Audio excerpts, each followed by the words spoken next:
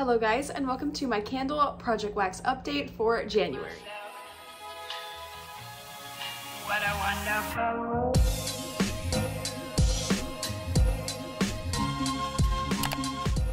So today's video, like I said, is going to be my update on my project wax, where I tried to get through as many candles as possible and I show you guys my progress. So I have some empties and I have some progress and one new item that I'm putting in. I'm trying not to like overwhelm myself because I think that's what I did in fall and winter, because I didn't actually get through all of my products and I had to save some for my stash for next year. So I'm really trying to focus on what I have and what I'm enjoying and really work through it. So I'm gonna go with you guys through these 4 that I finished. I have some progress and then I have a new one that I'm putting into the project. So let's go ahead and get started. So since I updated you guys last, we were talking about holiday scents and now I'm kind of moving past that, but I did finish off Peppermint Sugar Cookie a lot earlier in December than I expected. And Kai wants to come say hi. Every time I film on the floor, he likes to come say hi. Hello. You like my lip gloss? Oh, thank you. Anyways, Peppermint Sugar Cookie. Here's my progress. We went from here to here. Notes are crushed peppermint, vanilla extract, creamy butter, and soft sugar cookies. Yeah, I finished this off probably a few weeks before Christmas and I loved it. It's one of my favorites and I'm definitely gonna pick it up again next year. And then I finished off cinnamon spice vanilla and hot cocoa and cream. I think I finished this like the week of Christmas, like a little bit after Christmas, but we went from here to here. I really liked this one, to be honest. To me, it just smelled like hot cocoa and cream. There wasn't really a lot of cinnamon spice vanilla or anything. It was just hot cocoa and cream, but it was really nice and I enjoyed it. I like hot cocoa and cream, so I knew I would like that one. And then we have mahogany vanilla, which is warm vanilla, bergamot, and sweet sandalwood. I love this one. I'm actually really sad that it's gone because I was going to go burn it like yesterday and I forgot that I already finished it. So really sad to see it go, but we went from here to here and finished it off. Really burned well. It tunneled like near the end, but it still worked really well. Also, sorry if you just heard the heater turn off. It's actually cold here in Texas this week. We're getting freezing temps. And if you guys are ever curious about why Texans always talk about freezing temps, I'm just gonna put it out there. Our infrastructure was never built to sustain freezing temps for longer than like a day or two. Because we're used to like 100-degree summers, and of course like our asphalt and everything is built, our homes are built to withstand that kind of heat. And any other place like up north, your asphalt would probably melt, your tires would probably melt in the heat, but Texas, we're built for that, we're used to it. Same with how, you know, homes up north are built to withstand freezing temperatures. Your pipes are insulated, your houses are insulated, you're built for all of this. We're not.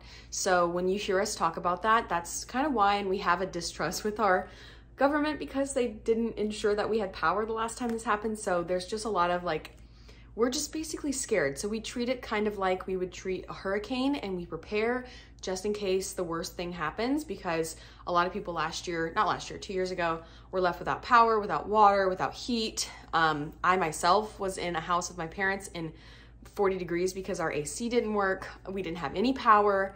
We did have hot water, which was great, but we had to go stay with another family because you can't survive in a 40-degree house and sleep and, you know, actually be okay. So anyways, if you ever hear us talk about that, please don't just like write it off as us being stupid Texans. Please have a little sympathy, okay? Anyways, so that's my little ramble about that. I just get really mad when people try to downplay it for us. We're just not built for that. Our houses and our infrastructure and our government aren't built for cold weather. It's not our fault. You know, we do the best that we can. Anyways, the next candle that I finished off, sorry, I just was a little sour because people on TikTok and like Facebook and stuff are downplaying it. And I'm like, no, people literally died the last time we had freezing temperatures. So anyways, blueberry cheesecake from Homeworks. I really liked this one. It was nice to burn when I wanted to like forget about Christmas scents. So I burned this between Christmas and New Year's and I finished off from here all the way down. It probably could light again, but I'm too scared because it's literally at the base. But this was a wonderful candle, really liked it. Every now and then Homeworks is like hit or miss for me. Most of them are hits, but there's a few misses, and for the price point, I don't want to have a miss that's that expensive. So I think I'll just stick to Homeworks from getting it from Home Goods because it's very reasonably priced there. So okay, next candle, I actually put this in December and I'm gonna take it out because I don't really want to keep using it. This one is Gingerbread Donut. I mean, it smelled nice. It wasn't very sweet. It's actually super gingery. So it's not my favorite just because it's really strong. So I'm just gonna save this for next year, and I did get a little bit of progress on it, which I'm proud of that. But yeah, just gonna save this one for next year and put off finishing it for now. The next one I introduced in the last month was champagne toast, and I'm loving it so much. It's really a pretty packaging. This is like, I think this came in a specific holiday box gift set, and I love the stars on it. And here's my progress from here to here. I have this one actually in my living room in this little candle holder right here. And we just put it on whenever. I really love champagne toast. It's great year round, but I think it's also really great in the winter time besides holiday scents. So I'm really loving it. Next we have brioche French toast. This was a Candle Day exclusive, or it had come out on Candle Day.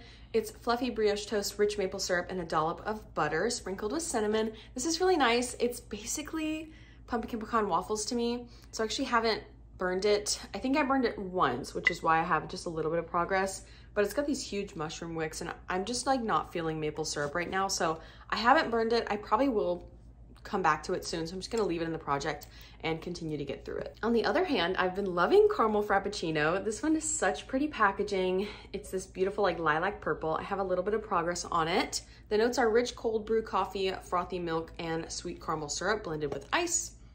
Just a very sweet, sugary coffee. It's like if you liked your milk with a little bit of coffee in it, that's what this smells like. So it smells like a frappe, I guess. Super, super sweet and sugary. So I haven't really had the stomach for it recently, but I know I'll go back to it in a little bit. And then we have Goose Creek's hot cocoa and peppermint, which I put it back in my collection, but I have so little of this left that I should really just get through it. So I went from here to here in the last month, and since I have barely like a week's worth of melting left in it, I'm gonna actually try and finish it off in the next week. If I leave it out in the living room, I'll definitely use it. So I'll probably light it after this and just start using it up, because there's no reason to save this much of a candle for next year. So I'll just go ahead and get through that. And then something I've been absolutely loving is this Twisted Peppermint single wick. I've gone from here to here. I am pretty much more than halfway done. It is wonderful. It's so yummy, especially in the bathroom and the bedroom at night. It's perfect. It gives a good ambiance. Like, she's the moment. So I'm obsessed with her, and I'm gonna keep using it up. So the next two I'm putting in are kind of fruity and to prep me for like Valentine's Day. So the first one is Wild Berry and Ube. This is a White Barn one. And we are about right here. I've burned it, I think, twice already. It's this beautiful, like milky white packaging and then milky wax. It's so pretty. This one, the notes are fresh wild berries, purple ube, and creamy vanilla. It really just smells like blackberry vanilla kind of, but with a little extra bakery. I like it. It's very soft. It's a very super soft vanilla, almost like a icing kind of. And I really like it. So I'm gonna keep this one in the project and try to, you know, just really prep for springtime with this one, because it's a nice like fruity scent, and it's a good break from all the gourmands that I was using in the holidays. And the last one that I'm putting in, I don't actually have with me because I'm currently burning it in the bedroom, and that is Champagne Cupcake. I picked this one up, I wanna say at SAS, because it came out for last year's 2023 Valentine's Day with the beautiful like ceramic lid with the hearts on it. It's so pretty, and it smells really, really yummy. I'll put the Champagne Cupcake scent notes right here because I don't know them off the top of my head, but it's a wonderful gourmand scent. It's got that like sweet buttercream with a little bit of like fluffy cake. It smells really, really good, and it's nice and fruity. So again, it's a little break from those heavy gourmands I was using in the holidays, and I'm loving it in the bedroom. It's really, really nice, especially like nearing bedtime. It's like a nice comforting scent. So loving that one. It's probably gonna be finished up pretty soon, but those are the 7 candles that I'll be working on in the next month. Excited to show you guys my progress and to kind of finish off the holiday scents, because I'm kind of over it. Even though it's cold here, I'm kind of over the holiday scents. So yeah, let me know down below, what's your favorite candle that you're burning right now? Did you pick up one during SAS? I blocked out SAS, you guys. Are you proud of me? I blocked it out. I didn't go at all. I didn't look at any media about SAS. I didn't watch any hauls, so I wouldn't like, you know, feel the need to go shopping. I didn't go at all. So I hope you guys are proud of me.